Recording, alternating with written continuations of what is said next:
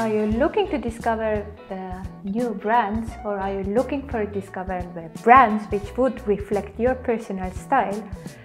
Here in Designtours we collaborate with you to help you in this journey, and that's why all our design tools are tailor-made, and you get the chance to see behind the brands and meet the designers.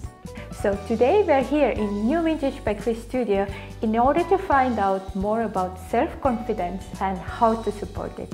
Hi, nice to meet everybody.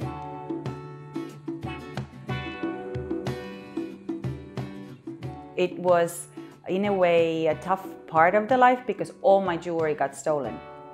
And I discovered that jewelry has more meaning than just being kind of a little pretty thing. It actually has emotions attached to it, and sometimes you get very attached to a certain piece in the story. And I started looking then for new ones, and I discovered that I have a peculiar taste. So I had kind of gathered little pieces from where I had lived in different parts of the world.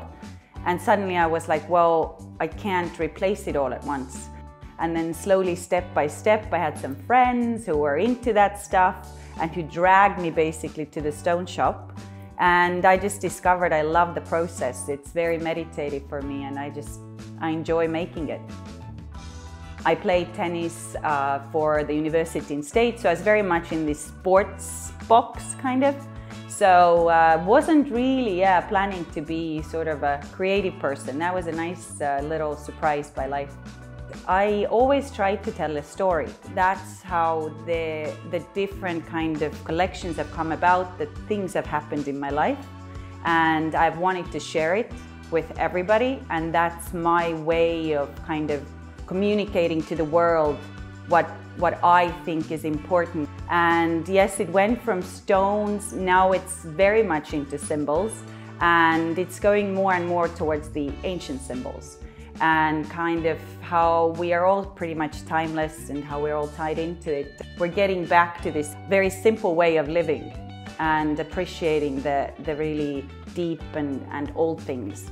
One thing that I've also tried to give my children, that I want them to love themselves. And I think it starts with really appreciating yourself and loving yourself, and it's not as easy as it sounds in the sentence. And I think once you really start to love yourself, you will discover lots of lovely surprises within yourself.